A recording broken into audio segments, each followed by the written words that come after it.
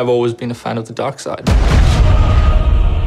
The idea of the Imperial perspective is you never really understand who they are as people, right? Or how the organization works.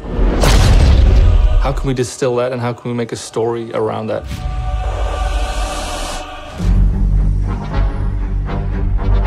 The story of Battlefront 2 is absolutely an essential story. What happened after Return of the Jedi? What happened to the galaxy? What happened to the Empire without an emperor? What it might feel like to be in this galaxy as it starts to break apart.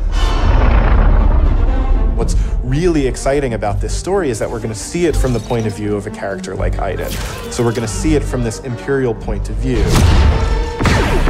Inferno Squad is a Black Ops team that most people don't even know exist. We weren't expecting special forces. We happen to be on Endor when the second Death Star explodes. Iden is presented with an extreme challenge, the destruction of the Death Star 2 and the death of the Emperor. What sort of choices would somebody in that situation have to make about who they are and what the galaxy was going to become? And it's interesting, does that mean, now that the Empire's fallen, that they're the underdogs? Iden is a tried and true and through Imperial. She's somebody who grew up on a planet called Vardos. She was very quickly put into a military camp for children. She has spent her whole life building up to this moment to be commander of Inferno Squad. Moff Raiders informed the Admiral that Operation Cinder could proceed as planned.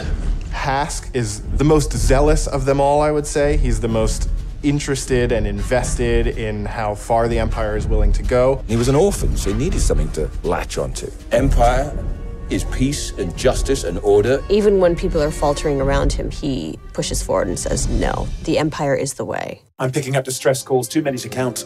Del has seen more of the galaxy than most people in the Empire. He actually grew up on Coruscant during the time of the Jedi. He brings a lot of humor. Him and Iden have a bit of a banter, have a bit of a laugh. Family is a really important element in Star Wars, and one of the things that we wanted to make sure we captured is the dynamic between Garrick Versio and his daughter Iden Versio. This is the catalyst for Iden, where she learns the future of the Empire and she's elevated to a point by her father. Your next assignments, they are unusual. She's my daughter. She's all I have. I do need for her to understand why I'm gonna do what I'm gonna do. Everything in Star Wars is connected, and part of our job is to make sure that the games we're making do connect back into that larger universe. But we're now able to use this game and Battlefront 2 as a resource to take this information into future development projects. Hope cannot save them! I think all those gamers out there are gonna just love it. This is the culmination of all the things that are good in the world. Video games, Star Wars, and a team of people that are willing to take the time to do the work. We have to take risks, we have to be bold, we have to push everyone's boundaries and leave a good footprint behind.